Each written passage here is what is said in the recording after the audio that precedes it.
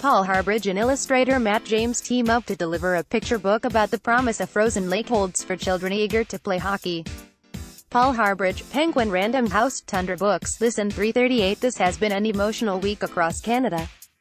The tragedy that struck the Humboldt Broncos last weekend has hit people hard, but it's also brought the country together. Early in the week, the hashtag The Picture Book When the Moon Comes, which was a finalist for the Governor-General's Literary Awards, tells the story of a group of children waiting for the full moon, when the ice will be hard enough for them to skate and play hockey on the local pond. This week on Day 6, author Paul Harbridge reads an excerpt from his book in a tribute to the Humboldt Broncos, hockey, and the immense outpouring of love and support that flooded Canada this week.